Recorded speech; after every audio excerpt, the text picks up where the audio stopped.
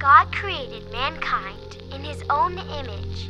He created them male and female in the image of God.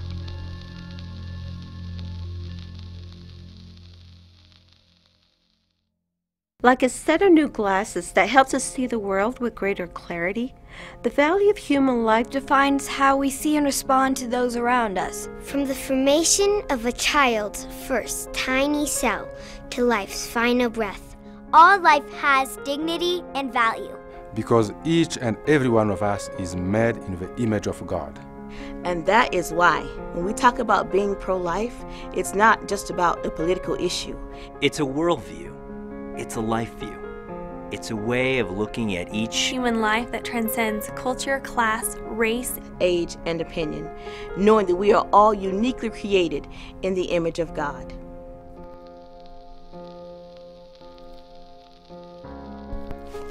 The sanctity of human life is deeply rooted in Scripture and modeled through the life of Jesus Christ, who said, "Whatever you did for the least of these brothers of mine, you did for me." When we begin to see others as God sees them, we're moved to care more deeply about those created in His image, and we will live each day in a way that honors our Creator. We won't see the Scriptures as mere words, but as commands to express His heart through our actions. Commands like speak up for those who cannot speak for themselves, and ensure justice for those being crushed, or love your neighbor as yourself. The sanctity of human life speaks to ancient questions that span all of time and every culture. Questions like, who is God? Who am I? Who is my neighbor? Jesus responded to those questions with the story of the Good Samaritan, who saw another man who was broken and bleeding. And instead of looking the other way as others had, he stopped and cared for that man, even at great cost to himself. Jesus said, "Go and do likewise."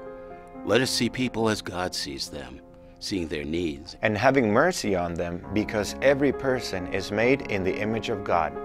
Don't be silent in the face of injustice, but be a voice for those who cannot speak for themselves. May we not pass judgment on the woman facing an unexpected pregnancy, but surround her with support, helping her to see the child growing within her as a unique person with a life as valuable as her own. So, reach out to orphans in distant lands, or the foster child in our own backyard, who is waiting, hoping, and praying for a family to call their own. Embrace those with special needs as a special reflection of the image of our Creator God. Let us care for the widow in distress and loneliness. And let us befriend those in prison.